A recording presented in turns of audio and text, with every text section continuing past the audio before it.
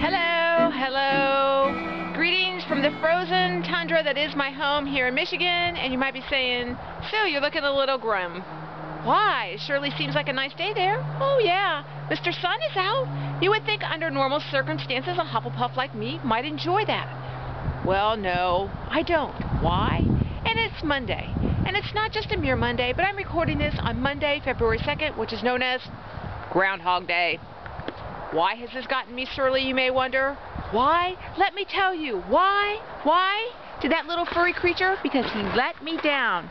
You know how he let me down, folks? There's shadows. That's right. He saw his shadow, and that means more winter. Ugh. I'm grumbly for a Tuesday. Not good. Sorry.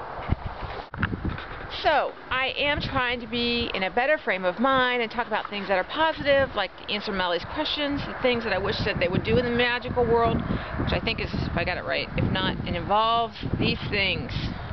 Sort of.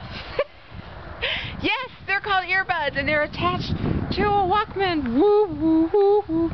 Anyway, why is there no electricity in the world of magical people?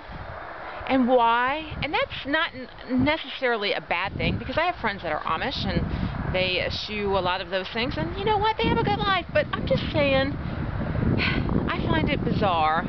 Don't you? Why would you deprive them of portable music? And how exactly?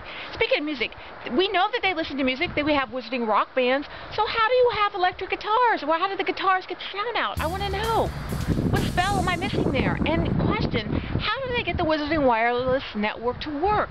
Why is there no televisions? What form of magic does make that radio thing work? I mean, it's a big old box we saw sitting there, but how does it work? How does it stay on? Curiouser and curiouser.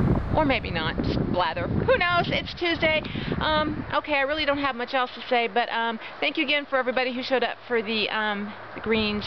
They were wonderful, very articulate and very funny people, and we're all glad that you were able to join us for that. And thanks again for watching these videos, and we do appreciate your comments. I know I certainly do. If I don't get a chance to respond to you, I'm sorry, but thank you again for doing it, and y'all have a great week. Okay, bye! And boo Groundhog! Boo!